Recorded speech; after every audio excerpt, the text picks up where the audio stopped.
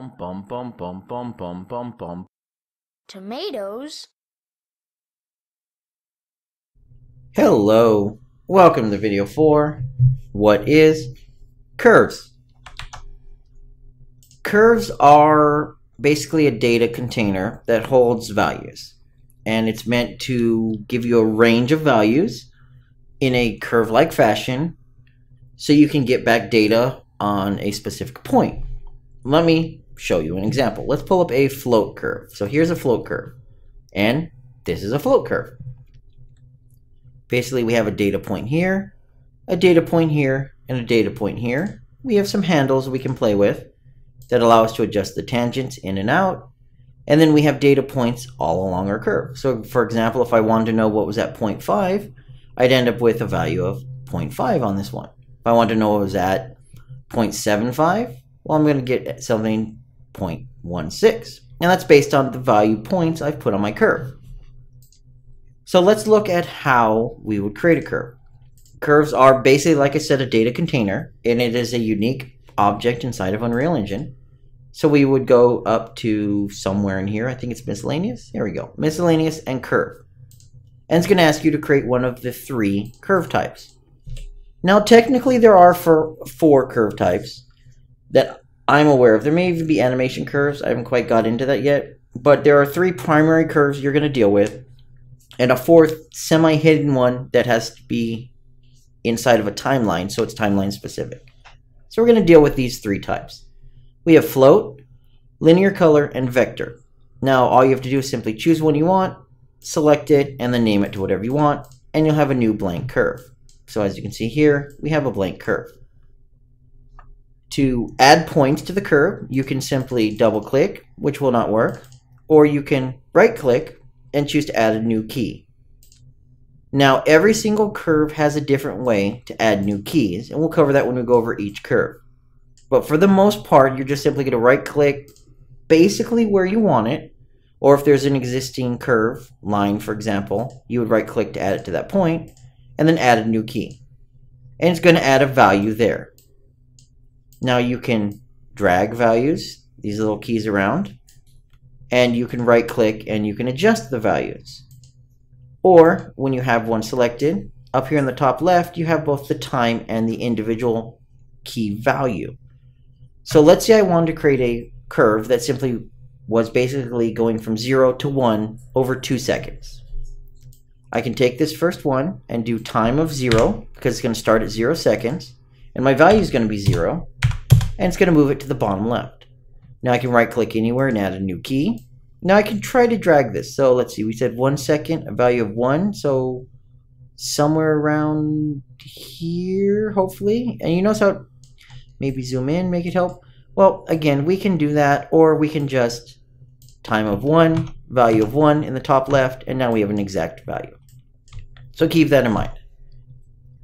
Now we have a few things to help us out. We have the ability to fit horizontally, which basically it's going to, let's say we were over here and we hit fit horizontal. It's going to put the first keyframe and the last keyframe inside of our horizontal width. Fit vertical does the same thing, except as you can see, it fits vertically. So if you basically hit these 2, it's going to focus on your key points. We have the zoom to fit, which is basically these 2 things except combined. And then we have our, basically these are going to be our curve and tangent types.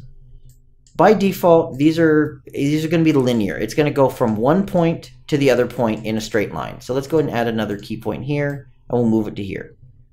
And as you can see, we basically go point A to point B in the straightest line possible. These are pretty much your same basic curve points if you've ever used a curve editor.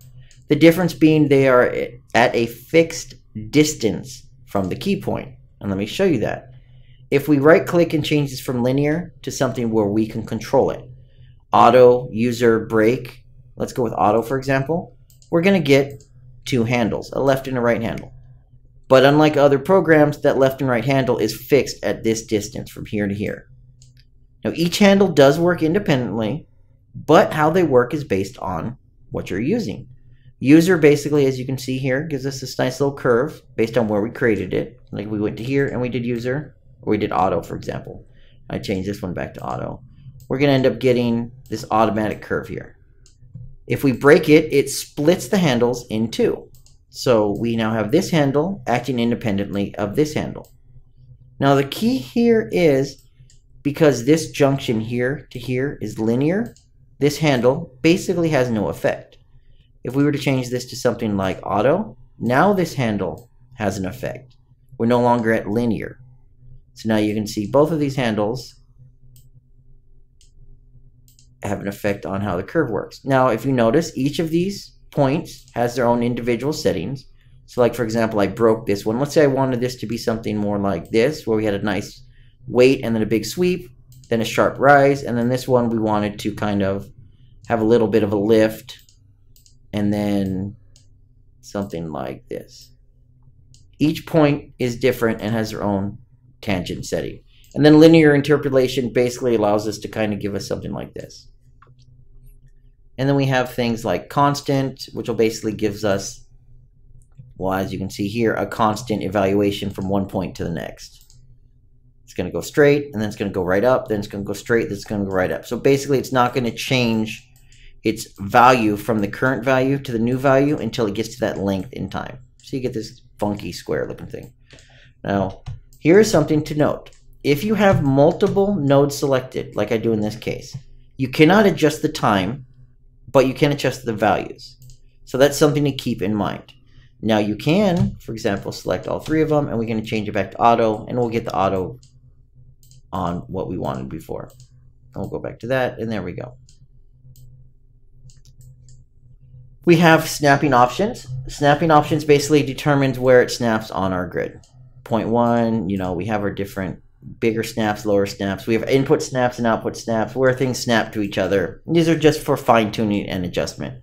And then we have basically what happens to our curves after and before the start and the end. Basically, will this continue on like this, or is it going to go ahead and loop and cycle? For the most part, you're going to use a curve with a predefined set of values, and these things are more for fine-tuning. Now, using a curve, what would we use a curve for? Well, like I said, it's basically a data type. It holds data. It holds these points here as keys, but it also holds every bit of data along the type. So when we want to ask for something specific, we're going to get it. And it's useful when you want to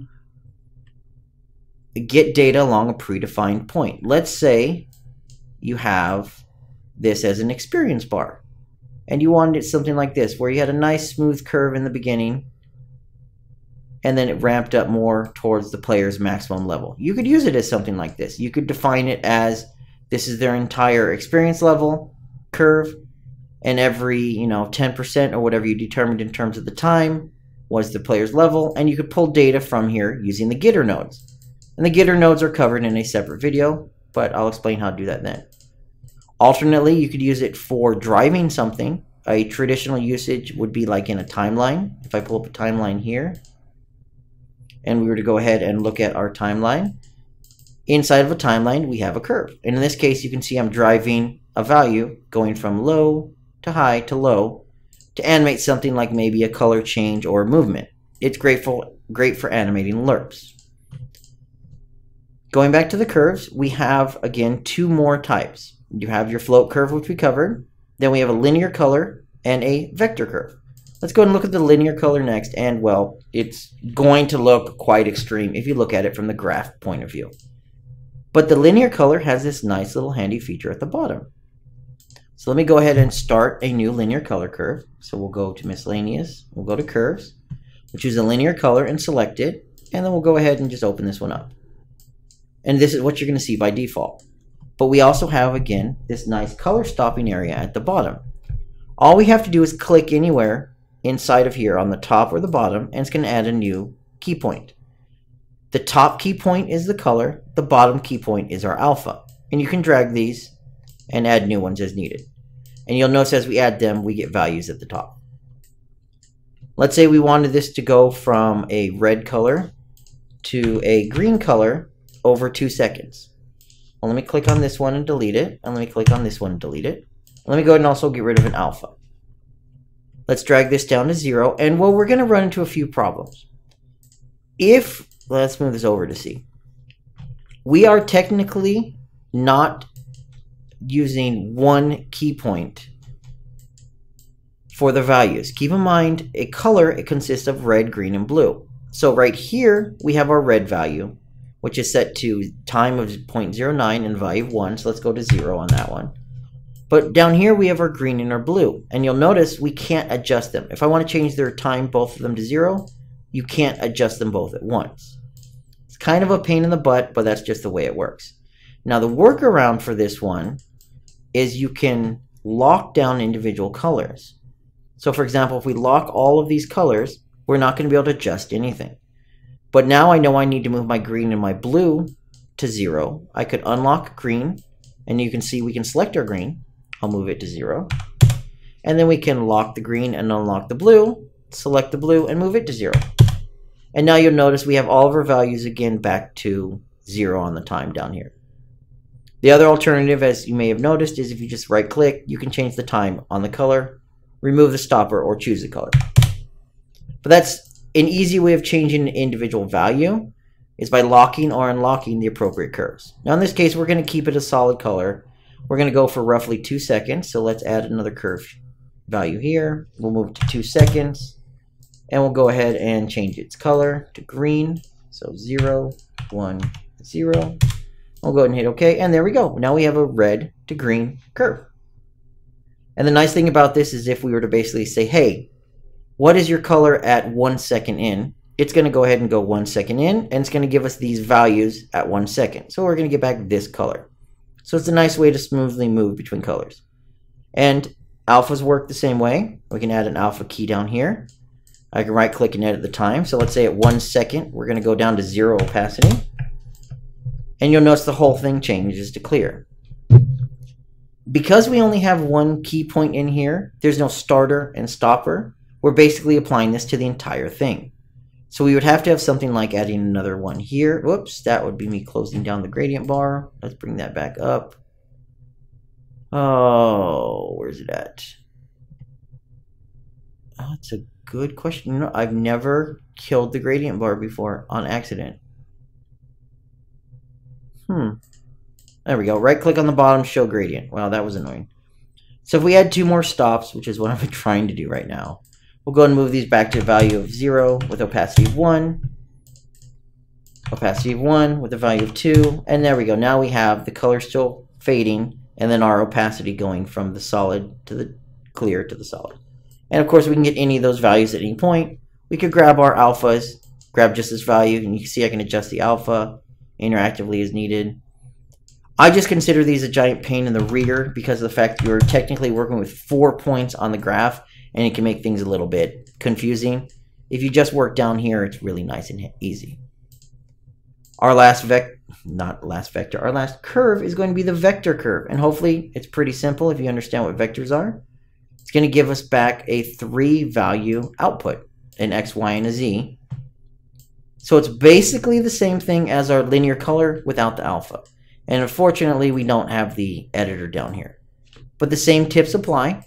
You can right-click, and this time you can add a key and value to all curves, or add a key to all curves, as you can see here. Or if you have an individual value selected, you can add an individual key to that line. So in this case, I want to maybe add a value to x. We'll keep x unlocked, and I can right-click and add a key just to x. Or if I want to add just to y, we can right-click and add just to y. If you add with one unlocked, like this, it'll add to that value, that axis. If you have more than one, you have it right here. Add key to all curves and key to all value and curves. And as you can see here, I went ahead and added that. But like I mentioned before, you cannot edit the value on 3 different ones, or 2 different ones, multiples. Now you may have noticed there, even though this says, well, we have to unlock 2 of them. Even though this says all curves, it technically only means the unlocked curves.